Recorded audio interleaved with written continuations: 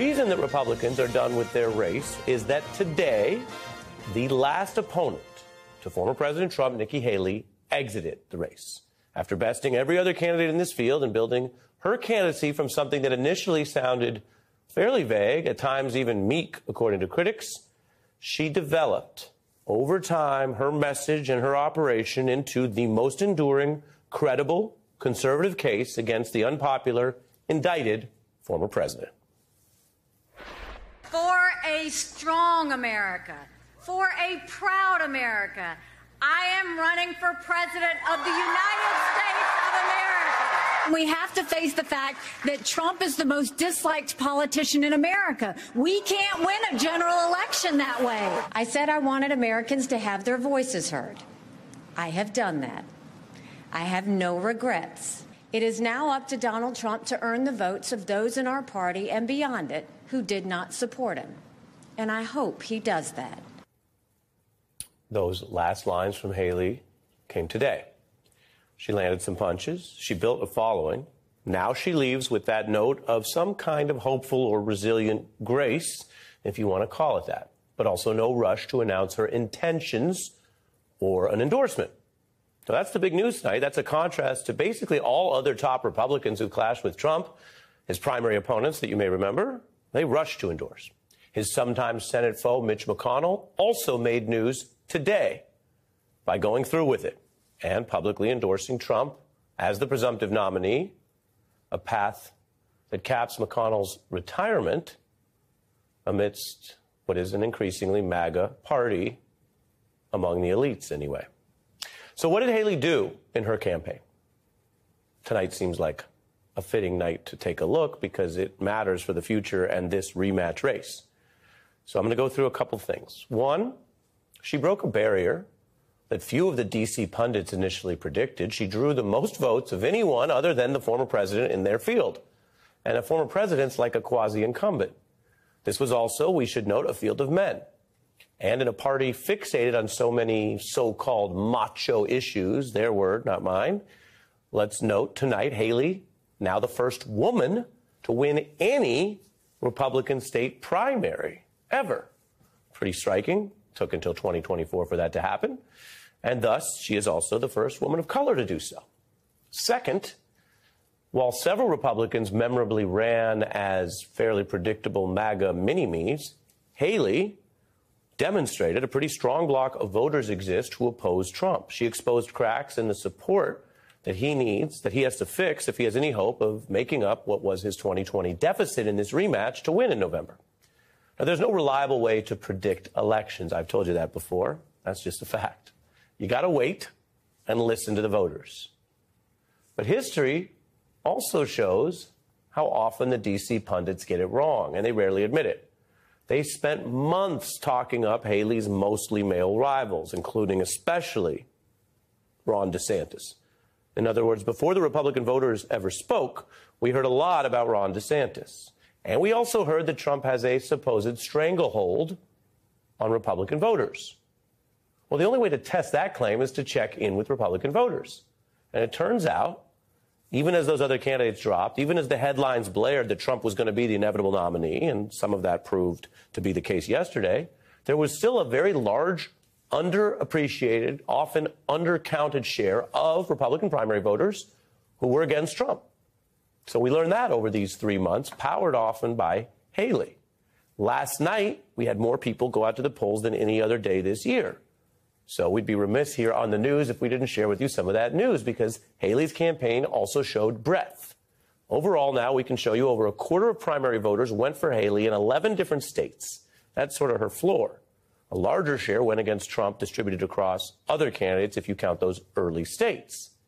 Then the news gets worse for Trump when you look at where he's bleeding out.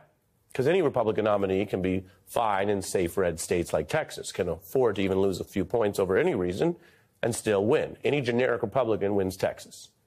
But Haley showed Trump's largest problems in his party are in the states that he actually would need to win back for a November victory, like Colorado, or states he needs to hold on to, like North Carolina, and the places with more independents who often can define general elections. Another problem for Trump, because Haley won 40% in New Hampshire, 35% in Virginia. Historically, you need United Party support to win these states. And historically, Republican candidates who have rebounded from divided primaries often did so by forging a team, be it on the ticket or through endorsements that healed primary cracks. Now, Trump aides know what he may be loath to admit today. The candidate who he did beat last night, and that was a big headline, Nikki Haley, could actually have more sway over his election chances than many other factors, including what he says and what he posts online, all the things that may occupy his time. He may not like that, but that is one of the iron laws of divided primaries that history shows. Not a prediction, but more of an observation from the past. Now, if what I showed you briefly there, the Bush-Reagan reunion where they decided to make up and campaign together, if she joined him and made a strong pitch to her voters, who are this sizable group in some key places, that could matter a lot.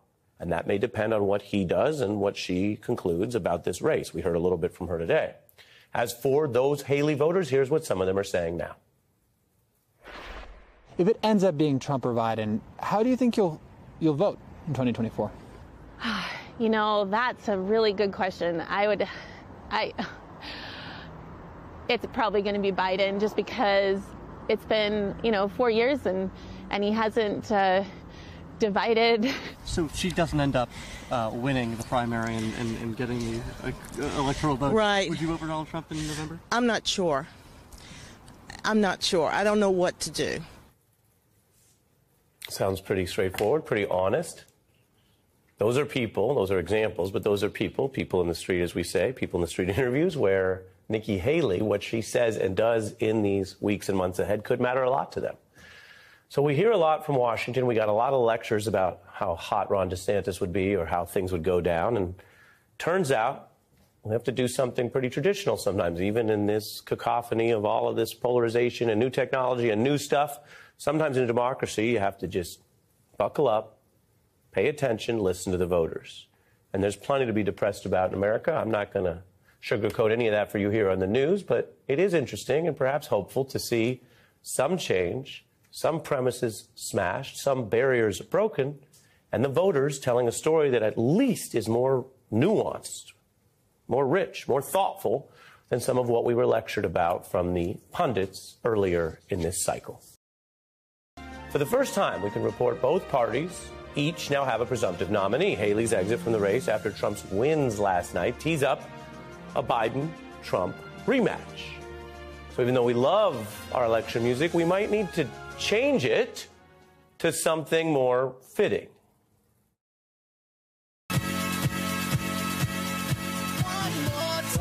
Yeah, one more time. Remember that one as the song goes? One more time as we do this matchup, although we should note most Americans would prefer someone else. New choices. People are not celebrating as they did in the Daft Punk classic. And there's a lot of commentary and merch making a similar point. If you go back across history, losing candidates don't usually make another run at the White House. Losing presidents rarely ask the electorate to give them another chance, which is why there's a teddy bear on your screen. You'd have to go back to the original inspiration for the teddy bear for an example of a former president running again, like when former President Teddy Roosevelt ran for the old job he had against the current president, Taft. It was dubbed the Great Mustache Election of 1912. Trump is hoping for a different outcome than that former president, who lost in what was a three-way race to Wilson. Now, we should know, Democrats keep beating expectations in recent elections. Strong midterms in 2022, the 2018 blue wave. Biden, of course, beating Trump in 2020. But the Electoral College actually makes things much closer. Consider, as we're now in this Daft Punk rematch, that Trump first won the Electoral College with 3 close states and a combined margin, you see right there, of 77,000. 7 million more Americans chose Biden last time, of course, but in the 3 closest states that cycle, his total margin was also super narrow, coming in around 42,000 in Arizona, Wisconsin, and Georgia combined. So yes, it's one more time for this standoff, with many Americans telling us they're over it before it even begins. Now, as promised, I want to welcome back James and tell you, James, in your honor, we want to tell you this is a special day that we are inaugurating today, and we hope it repeats. We're calling it James Day. You can see the new graphic there with you and other presidents and you throughout the years. Welcome back, sir. Welcome to James Day. Well, thank you. What an honor to have a day named after me. Right? We're not the government, but it's a day that lives in infamy. Well, FDR, I hope not. We'll make it live in wisdom. There we go. I played Daft Punk. A lot of people remember that classic song, One More Time We're Going to Celebrate, because the song's about people wanting to celebrate again. I know you love Mardi Gras and music and celebrations. Right. I think you also know the facts. And on both sides, there's a lot of people who aren't ushering in this one more time. So with that mood, what do you see coming out of Super Tuesday? What's important? What are you watching? What do you say to that? Well, the polling is discouraging. It's a little bit like walking on your grandma naked. It's hard to unsee them.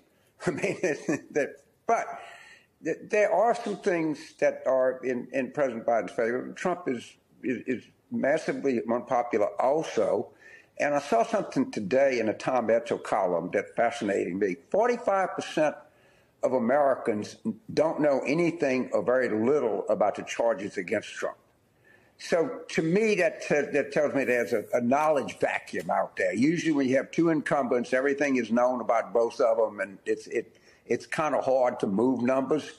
But I thought that was encouraging. And this trial coming up on March 25th is going to be a pretty big event. People, I think, are downplaying that. And I think if he's acquitted or hung jury, it's going to give his people a big boost and a lot of energy. However, you well know that once you're convicted of a felony, your entire life changes. I mean, you don't have the same day. You have to give up your passport. You got to get permission to travel. It probably won't jail him pending appeal, but when you're convicted, it's a different world that he's going to live in. And so I think we're going to have to pay sufficient attention to that. I don't know if the legal process is going to save us. A lot of people try to believe that, but there's a lot of knowledge to fill in that the Democrats and President Biden can do that I think can help some. We need help. I'm not sugarcoating this thing at all. We're not in an advantageous position right now. Interesting to hear you put it like that, starkly. We showed old James agreeing with new James, current James, that polls only take you so far. We saw that in the clip. But last night we got a lot of results. I was telling viewers that we heard from more states with more voters last night than any other point this year, and big states. So the population represented last night was roughly over 40% of America. And so I'm curious what you make of what they're saying. Biden's not running with real strong opponents, but we're seeing numbers that rival the Obama reelection numbers in terms of his unifying the Democratic Party, even amidst the issues you mentioned. And we see Trump putting up numbers that got Haley out, but don't yet show party unity. What did you take from the numbers last night? Well, I don't take, they both had commanding leads all the way through. President Biden did not have, very much opposition. Haley, ran a gutsy campaign. She got 25, 30% in a lot of places. But, Ari, this is what I really think. We're going to have a hard time replicating the 2020 coalition, particularly among under 30 and non-white. And for President Biden to come back to win this thing, we're going to have to do better with kind of middle voters, swing voters, loosely aligned, which the good news is we are doing that. We're not winning elections on turnout. We're actually winning elections with, I don't know, better word than swing voters. I'd say less hardly aligned voters we're doing pretty well with. And I see that across the board. We're going to have to do that. We cannot rely on Democratic turnout to carry the day for us. It's striking to hear you say that because, James, the under 30 was the single largest largest edge Biden had demographically over Trump last time. Well, black voters for sure, but the black numbers are tepid. I mean, we got to address that, and I don't know if it's possible to replicate the 2020. And the under 30 is decidedly unenthusiastic or detached right now. I mean, that's pretty clear. Now, what I'm sure the White House would say is, look, and at the end of the day, they're going to come back. The question is, did they come back in sufficient numbers with sufficient turnout? I just don't think we can rely on the same coalition this November as we did November 4 years ago. I really don't. I'd like to be proven wrong, trust me. No, I know you would, but we appreciate your candor, and people at the White House and the Biden campaign would be concerned about what you're saying because that was part of the coalition. First-time voters, young voters, and as you say, a lot of black and brown Democratic voters and soft sporadics who basically said, yeah, we got to do this, got to stop Trump, and COVID didn't help Trump. On the Republican side, though, again, we're trying to do both here and be accurate. I want to show you the numbers I mentioned earlier in the broadcast. This is before you joined us. This was before probably both of the old school clips I played of you, James. Nikki Haley won 25% of the vote here in 11 states this cycle. That's new numbers from last night. The support for Haley in critical swing states mentioned even higher than other places. Then we have limited exit polling. This is just from a couple of places, but where the question was asked, and this has to do with sort of how they poll it. They didn't do it everywhere, but in the states selected, pretty strong third of those voters saying they're not going to back the GOP nominee in November, which we discussed this last night with Rachel and Lawrence and everyone. That's understood to refer to Trump. Biden now saying, quote, Trump made it clear he doesn't want Haley's supporters. I want to be clear there's a place for them in my campaign. James? Oh, please, there's their place for you. Yeah, we need these voters. And I've never, I got to say, Trump says things that I've never heard anyone say before. I've never heard a politician, maybe somebody point out, say, I don't want these voters. I mean, usually politicians are, yeah, sure, come on, welcome to the party. He's weak, and that's the encouraging part. He's weak, and he says he's getting increasingly crazy. I don't know how to judge it. I'm not a psychiatrist or anything like that. But he's always said a lot of really stupid things, but he looks like he's increasing, and we're going to need that. We're going to need those Haley voters. We're going to need Trump to make a lot of gaffes, and we're going to need to catch up. So what do Democrats say to those Haley voters? That you don't want a criminal in the White House. You don't want somebody who it looks to a lot of people was treasonous, that was colluding with Putin, that was showing national security documents, that was disobeying, not responding to legal subpoenas and requests from the archives. That a guy that's got adjudicated by jury to have sexually assaulted, in the words of the judge, raped a woman. People don't know that. Was adjudicated by the court of law as being a business fraud of the first order, to the extent that he was ordered to pay like $400-something million, and they had a receiver that is now in charge of his properties in New York City. So there's a lot of information there that these loosely aligned voters don't have yet, and a lot of these voters, Haley voters that don't like Trump, she was getting 30%, 35%. You just put the numbers on there. Those are terrible numbers for a president who's in effect an incumbent. So his weakness is real, and it has to be exploited, and there's a lot of wet work left to do, if you know what I mean.